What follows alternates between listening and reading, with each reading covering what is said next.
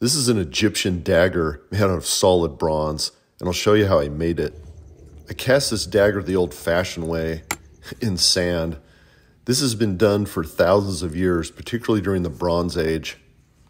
For this project, I used Petrobond sand, which is specially made for pouring molten metal and casting objects. The goal here was to make a three-dimensional void in the sand in the shape of a dagger in which I could pour the molten bronze. I removed all the excess sand and smoothed it out really well because I wanted to create a plane in which later I could separate the two halves of the mold. For this project, I used a plastic model of an ancient Egyptian dagger. For the side of the dagger that went down first into the sand, I had placed some baby powder. The people that do a lot of professional sand casting aren't going to like what I did next because I just basically pounded this thing in so that the bottom half of it was embedded in the sand. For a lot of objects, this technique does not work, but for something shaped like a dagger, it worked just fine. I did some extra compression with my fingers where the sand met the edge of the dagger, and now I was ready to place baby powder all over this bottom half of the mold. This baby powder acts as a way to separate both halves of the mold after I buried the top half of the knife. This is an important step because if the sand sticks together or to the dagger, it really can wreck the whole thing. I placed the upper frame so that I could now bury the top half of the dagger in the sand. I scattered a small amount of facing sand over the dagger and then proceeded to bury it. And this is where I packed the sand in really tight around the dagger. I vigorously pounded the sand into all corners of this upper frame, and I removed the excess. The next job was to actually get that plastic dagger out of there so that I could have a three-dimensional void in which to pour the metal. You'll see here why I used the baby powder and packed that sand in so vigorously. As I pulled this upper part of the mold off, there are often cave-ins because that sand is suspended in midair. I gently laid the upper part of the mold on its side, and then I worked to gently pull the original plastic model of the dagger out of the sand. This is always very tricky. Now that I had an impression of the dagger in the sand, I had to figure out how to get the metal in there. And to do that, I carved these channels in the sand and then drilled holes through the top of the frame so I could have a channel in which to pour the metal. I used a copper pipe to press a hole through the top of the mold and then just extracted it so then there was a place through which the metal could flow. At the tip of the dagger, I carved a little channel so that gases and excess metal could vent out the other end as I poured the metal. I used a smaller copper pipe to bore a hole for the vent. The next step was to put the mold back together so that I could pour the metal. I have to get these two halves back together just right, or when the metal goes in there, it won't flow symmetrically and mirror the shape of the model.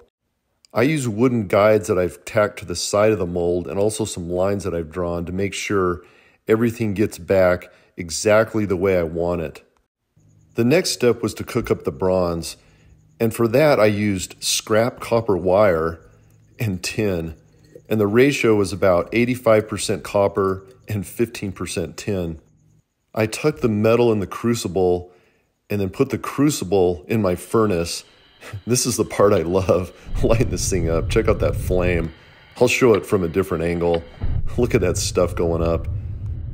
I had to get the metal up over 2,000 degrees to turn it into liquid for pouring. Copper has a beautiful orange glow right before it begins to melt. And with the bronze alloy, the tin makes everything stronger. When I had liquid bronze, I turned off the furnace and then got ready to extract the crucible. I wear a whole bunch of protective gear when I do this.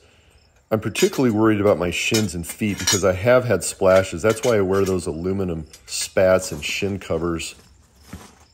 I also wear a face shield and a smock because the heat is so incredible coming off this stuff.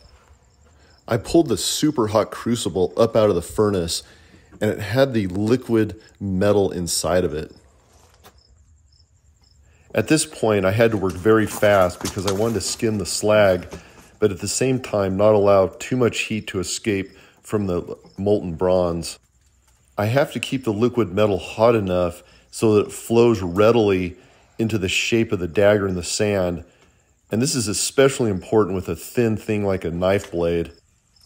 If the metal's too cold when I pour it, it'll go in there and just form half the dagger, which totally sucks. I used lifting tongs to grab the glowing crucible and pour the molten bronze into the hole that I'd put in the sand. The molten metal glowed like hot lava as I poured it, and I could feel the heat radiating off it onto my face. After I got done pouring, I was actually quite concerned because usually I like to see excess metal bubble up through the vent. When that didn't happen, I was concerned that either the metal was too cool and solidified too quickly, or I had poured an inadequate amount of metal. When either of those two things happen, it will wreck the entire project. So I always like to make sure the metal's hot enough and that I cook up enough of it. Here's a different angle of the pour, and as you can see, there were gases emanating up from the vent hole, but no metal came up through there. I wasn't quite sure how this was going to turn out, but I let it cool overnight, and I especially like to do that with bronze because it'll get super oxidized if I pull it out of the sand when it's really hot. As I looked at the dagger, I was totally stoked with how this thing had turned out. It was very well formed. I could see where the liquid metal had gone in, solidified, and the entire length of the blade had formed just like I wanted it. The next step was simply to clean off all this extra metal and polish this thing up a bit. I cut the excess metal off the tip of the blade where some of it had gone up the vent hole. And then what I did was cut off the excess metal that went into the handle, and that was where the metal had gone in. I did quite a bit of grinding and brushing of this dagger to get it cleaned up to where I wanted it. For bronze, I like to use a brass brush because it seems to brighten it up quite a bit without me having to sand it. And while I've sanded a lot of metal projects, I really hate doing it. It's messy, and I just don't like it. Most people think of bronze as being kind of a dark brown color like you see on old statues and stuff. But with newly poured bronze, it has a beautiful milky gold color. There's a granular appearance to sand-cast bronze, which I actually like quite a bit. Bronze swords and daggers that were cast anciently show signs of sand casting just like this one does. Now I'm going to point out here that I cast the handle in metal as well, just because this thing's decorative. I'm just going to have it as something on display in my house. Please like and subscribe for more content like this.